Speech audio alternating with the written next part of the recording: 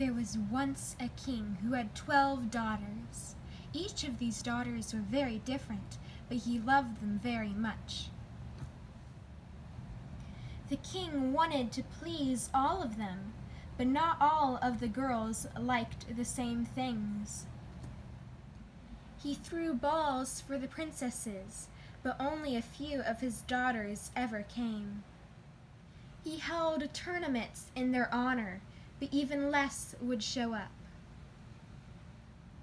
The king desperately wanted to make all of his girls happy, so he sent for someone who could find at least one thing that the girls all enjoyed.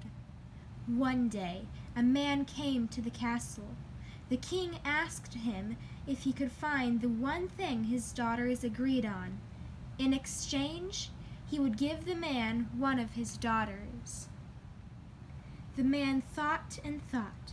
By the time he left the throne room, it was night. He decided to check on the girls before turning in.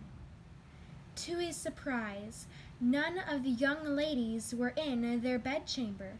Confused, he decided to walk through the town and ask the locals if any of them had seen anything.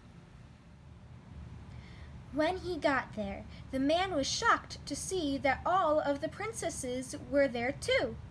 The 12 girls were handing out food and money to the small crowd of people who were coming out of their houses.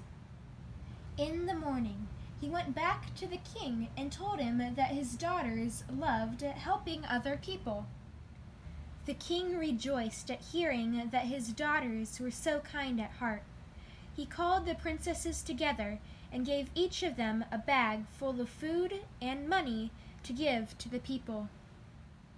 Not long after, the king made well on his agreement and let the man, who turned out to be a knight, marry one of his daughters.